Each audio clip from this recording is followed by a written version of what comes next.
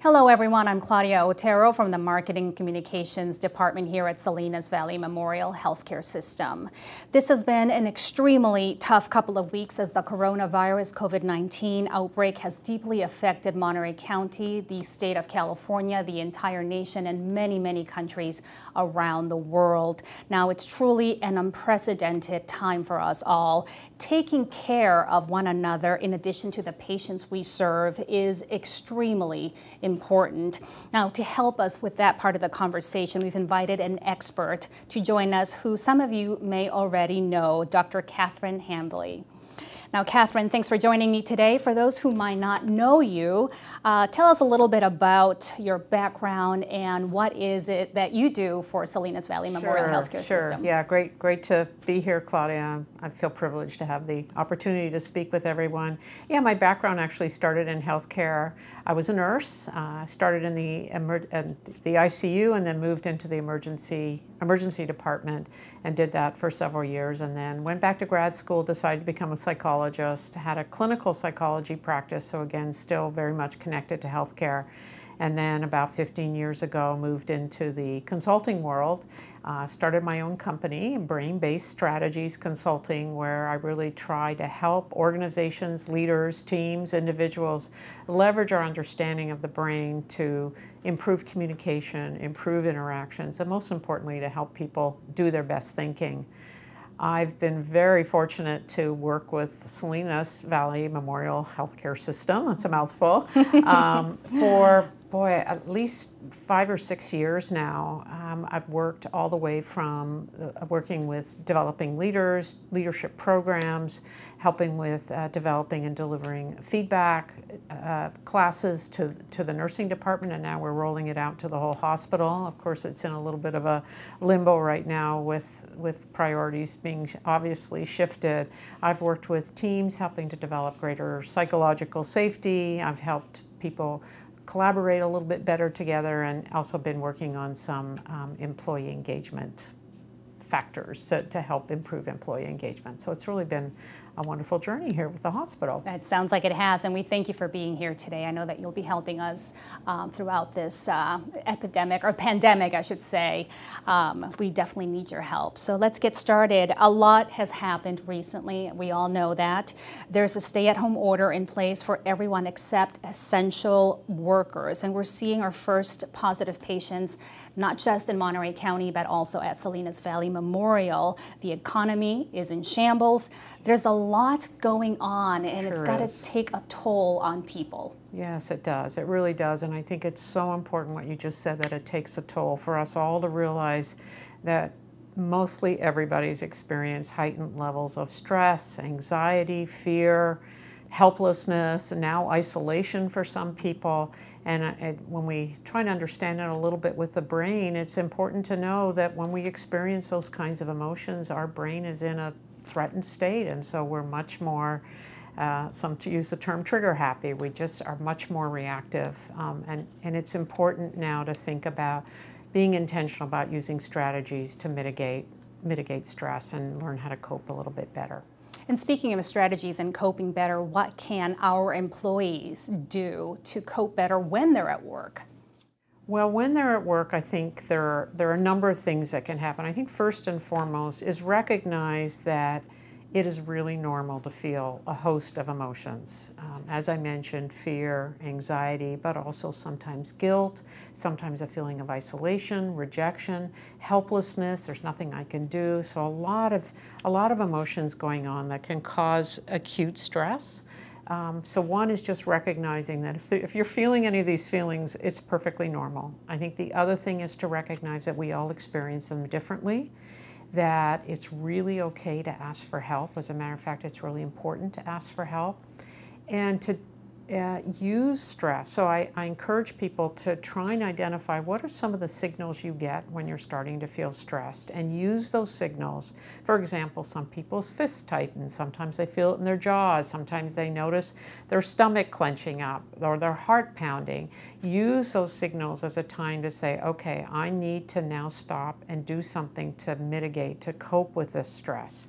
One of the best things that people can do is literally take what I like to call a mindful minute. Take a moment away and just do some slow, deep, focused breathing. It's amazing what it does to calm the limbic system in the brain and to help us sort of recenter.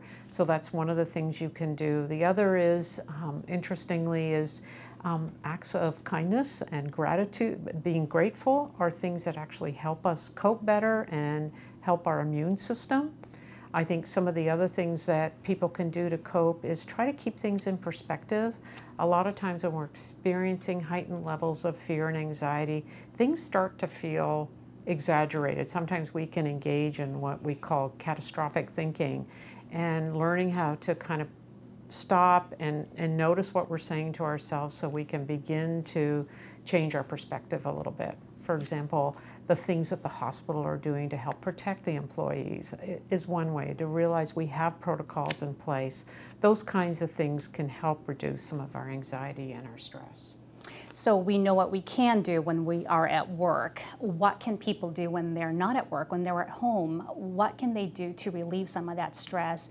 And the other thing that we have to think about is that routines have changed for all of us, right? So can you share a little bit of your perspective on that? Yeah, I would love to. And just before I go to the away from home, the last thing I wanted to say at work is I think there are things that we can do as colleagues at work that can be really helpful. I really encourage teams to have regular check-ins where they're just checking in with each other. How are we doing right now? To take time. Sometimes, again, we all experience stress differently, and some people may need a break where others are coping just fine, and to really begin to rely on each other as support systems and to be able to say, hey, is there something I can do to help you right now, if that's indeed what's needed. Perhaps I'm getting out of work at 5, I'm going to go to the grocery store. Do you need me to pick something up for you? Because I know you're working until 5 a.m. or something along those lines. Or in the moment to say, listen, I got it covered. Why don't you go take a 5-minute break? Sometimes that's all that people need to just kind of the smallest things. Yeah, just to get back. But in terms of away from work, you mentioned a really important point, and that's routine. What they find is that when people start having a routine that they practice kind of religiously, day in and day out, it helps with stress. And there's 3 big things that I really encourage with stress management. One is, as I mentioned, is sort of taking mindful minutes. So we know that people who practice some form of mindfulness or direct attention experience less stress. We can actually build resiliency to stress. So that's one of them. The other is sleep. Now, of course, a lot of people are saying, yeah, but my sleep is really messed up right now. But the more things you can do to try and get regular sleep, a lot of times that means avoiding caffeine, avoiding doing things that get you more aroused before bedtime, those sorts of things, just using the bed for sleeping, not for being on our digital devices. So mindfulness, sleep, and exercise. Exercise is another huge one, and those 3 things we know build greater resiliency. Diet is really important, having a routine with your diet. As I say, avoiding excess alcohol, avoiding excess caffeine are really important. Practicing gratitude actually helps a lot. Recognizing that our emotions are contagious both at home and at work, and so how we show up can make a really big difference. Acts of kindness and compassion help decrease stress and help improve our immunity. Laughter, finding, even in this really tough time, we all need to find some opportunity to laugh and to sort of get out of ourselves a little bit. Again, it's a great strategy for developing more stress resiliency. Yeah, the other thing that's really helpful for managing stress is watching our self-talk. We engage in a lot of self-talk all the time, and I think the more stressed we are, often the more kind of catastrophic or anxiety-producing is our stress talk. So I encourage people to have some kind of statement or image that they have or belief that they have for themselves, that when they catch themselves feeling stressed, that they can actually embody it for a few minutes. It might just be, I'm calm and relaxed, or I can cope, or whatever. My mother used to tell me, my mother doesn't live here, and whenever she would come visit, we would go to Carmel Beach, and she used to say, anytime I'm stressed, I get this image of the beach, and it just relaxes me. So using those kind of strategies. Some people find journaling or drawing, if you're artistic and like to get some of your stress out that way, can be really helpful as well. Sure, absolutely. If you have pets at home, playing with Pets, them, maybe stopping whatever you're doing and just spending a few minutes with them. Pets have been shown, yes, also to help with stress resiliency. The other thing that's really helpful is making sure you connect with people. Now, of course, that's a little more challenging now that we've been asked to avoid our contact with people in this day and age of things like Zoom and FaceTime. Right. There's lots of ways to connect, and so I really encourage people, don't get too isolated. Reach out to people, even if it's virtually, so that support systems are so critical at these times. And probably also even check in on people that you haven't spoken with or seen in a long time. Right now is a perfect time to do that. I've been doing a lot of that lately, and realize too that some of the people, I have a friend of mine, she's almost 90 years old, she's in a care facility, and they don't let anybody in and they don't let anybody out, and I've been really making a point of checking in on her and just touching bases on a regular basis. That's good. And it feels good for her, it feels good for me too. Right. And so those are all ways we can help reduce our stress. Good, great advice. Something that I didn't do this past weekend was actually watch the news, because it was really bringing me down. And I know I'm not the only one, but people want to know what's going on. They're going on their laptops, they're reading about it. What can you say about that? How do we cope with that, or stopping ourselves from doing too much of that? Well, you bring up a great point, Claudia, and it's really important. We all need our news. We all need to know what's going on. Right. But we also know that too much time on our digital devices actually impairs our immunity. It makes it harder for our bodies to fight disease, and it can really increase our stress.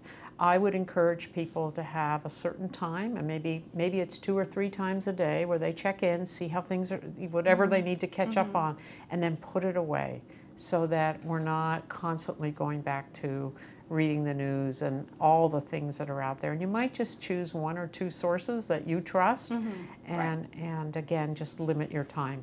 Now, that's very important advice, because I know that we're all doing that, or have been for a long time now, it seems anyways. What can someone do, this is a really important question, if they see a coworker who is struggling, and how can you support someone else? How do you approach them? Yeah, so the first thing is, don't shy away. Oftentimes when we see someone struggling, because we don't know what to say, we'll often say nothing, but instead just acknowledge what you see, check in with them. Hey, it looks like you're having a hard time coping right now. Is there any way that I could be helpful for you? One of the things, as I'd mentioned before, is we all experience stress differently. So it's important when we acknowledge what we see is to be careful that we're not in some way judging it or trying to negate it. Oh, you're going to be okay. You know, platitudes are not helpful at this time, but genuine interest in how someone's doing. Interestingly, when people label emotions, it actually tends to calm that emotion down. It calms our limbic system, the part of our brain that reacts when we feel threatened. So even just helping someone label what they're experiencing, asking how you can be supportive. Again, our tendency is we want to help people in the way that we think we would want to be helped, and that's not always helpful. And so asking people, what would be most supportive right now? Is there anything I could do to be helpful for you? And really try and get specifics. Again, as we talked about before, if we notice a coworker having a tough time, if it's possible, offer to give them a break for a few minutes and just say, hey, if you need some time, please know I'm here, and take the time that you need. And again, often it's only a few minutes and people are able to kind of get back to a better place. I also think just reminding people to keep things in perspective is helpful. Again, we have to be careful that we're not invalidating or trivializing what they're feeling, but trying to help them turn to some of the perspective taking that can be really helpful. Do you have any special advice for our leaders? As you know, our administration has been very busy leading this hospital, and they are under stress. And also, how do they support their own teams? Yeah, so I do have some advice for leaders. I actually think right now some of people's leadership styles may need to shift. This is now more of a time of what I call facilitative leadership. It's recognizing that the best thing we can do is help people to cope productively with the feelings that they're having. So I have a few steps for leaders. Please share them. Yeah, so the first one would be to acknowledge, again, kind of like I said with a coworker, I think as leaders being able to acknowledge to individuals and even to teams, like I know this is a really stressful time, I know this is impacting all of you differently, but just really being there. The second one would be taking more time for check-ins. Again, just how are you coping with this? Asking questions like how are you doing doesn't tend, we tend to respond, oh, I'm doing just fine, right? But asking questions like I know this is a really stressful, challenging time. I know I'm curious to hear how it's impacting you. What can I do that might be supportive? Those kinds of questions, one, show that you care, but two, are more likely to elicit responses that are actually helpful. The third thing that I would recommend is really taking time to listen with presence. Again, we're really busy. This is a hectic time. Taking a moment to actually stop and listen to somebody can be enormously helpful. The other thing is around transparency. We don't have all the answers right now. As everybody knows, things are changing. Very fluid. Not just day by day, but hour by hour, sometimes minute by minute. And so letting people know what you can share with them. Also, transparency is about just self-disclosure. It's okay for leaders to say, this is a difficult time for me too. It makes you more human. And relatable. Yes.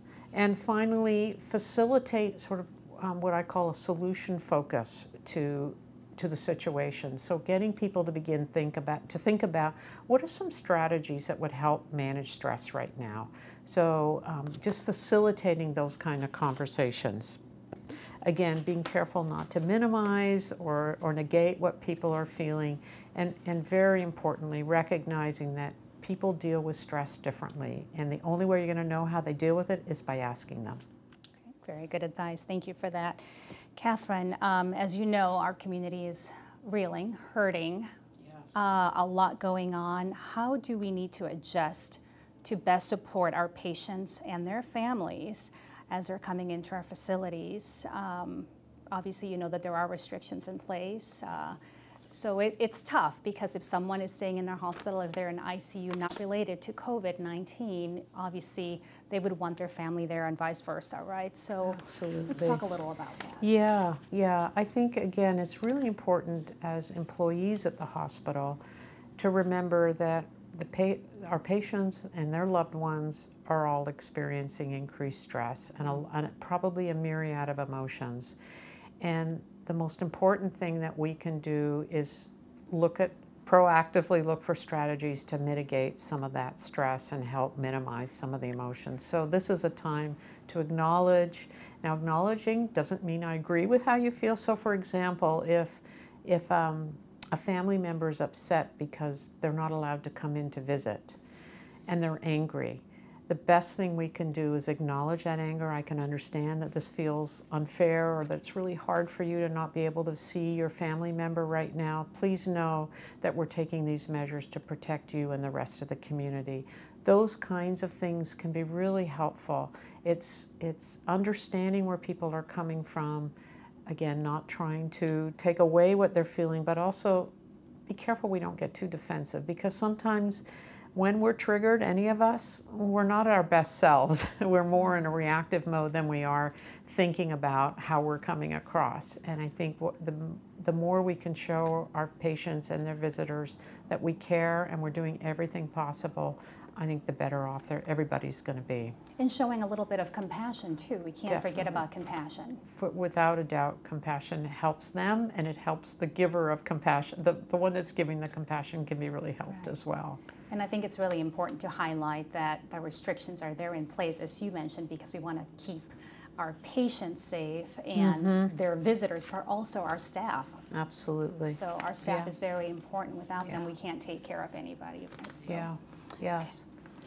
And what is the most important advice you would give to SVMH, to the workforce at the hospital, and maybe some general advice to the public as well? Yeah, let's start with the employees, definitely. And the first thing that I would remind people of is that when we're in the helping profession, we often focus on helping others, and we tend to neglect ourselves a little bit. And so one of the things that is really important to remember is you're not going to be any good to others if you're not good to yourself. So a proactive approach to self-care is really, really important. Also, focusing on what you can control versus what's out of your control helps people cope a little better. So recognizing for example, the things that you're doing to help the patients, the things that you're doing to help yourself manage stress, those kinds of things help mitigate some of those feelings of helplessness that we often get. Getting out of yourself a little bit can be helpful. We talked about compassion, can be really helpful. Thinking about the skills and talents that you have and how you can best use them at this time. Sharing compassion, those are all things that help us get a little out of ourselves and help us cope better with the situation.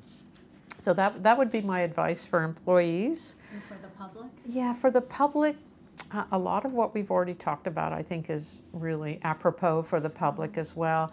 The other thing that I would remind people of is that with this pandemic, our world has shifted and a lot of our behaviors have shifted. And understanding that we are trying to get people to do what we call hardwiring change, creating new habits. And the brain can actually create new habits, but it takes lots of repetition. So whereas we used to shake hands when we met someone or give someone a hug, we now have to keep our distance. And it's okay to remind them, I want to stay back a little bit because we're doing things differently Yes, now. absolutely. It's okay to say that. It's okay to do that. And so I think practicing new habits is going to be really important for people to cope and to, as you say, share with each other and help each other practice new habits. So we don't share drinking glasses, or we don't pass things from one person to the other without cleaning them. Those sorts of things can be really helpful. Stay connected, really avoid isolation. At times like this, we need others, and virtual connection can be enormously helpful if we can't do it face-to-face. There are a lot of people who are out of a job now because of this pandemic, locally, all over the country, all over the world. What would your advice be to our Central Coast community, or our home now? And my hearts go out to everybody who is experiencing the financial hardship of not having a job and not knowing what the future holds. And again, that can create a lot of fear, anxiety, depression, helplessness. And so I encourage people, while it's not easy, to try and take it one day at a time. We don't know what's going to happen. And the best we can do is focus on the here and now, try and be there for each other, engage in acts of kindness, engage in self-care, and take it day by day. I know it's a hard thing. It's easier said than done, but it definitely is a helpful thing that you can do. It's some of that perspective taking too, of just what can I do today to make today a better day. A better day.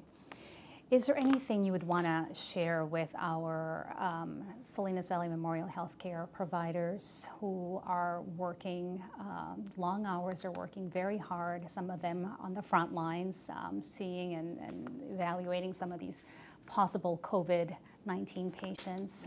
So it's unprecedented. What would you want to say to them? It certainly is very unprecedented. What I'd want to say to them is recognize how appreciated you are. And that's, again, in this time of stress, you may not be given accolades, you may not be told how much you're appreciated, but I know it's there. It's remembering to take care of yourself and take care of each other. This is a time where you can really bond together and find ways to help our colleagues cope, recognizing again that we all cope differently. And so there's a lot of value in coming together, helping to create a more positive attitude at work, those kinds of things, remembering that emotions are contagious, and asking yourself, what emotion do I want to be most contagious today? Fear and anxiety, or encouragement and an opportunity to recognize what we are contributing in such a positive way to this terrible situation that's going on right now. And even though you may not get appreciation necessarily from patients and or family, one of the things that you can do is share appreciation with one another.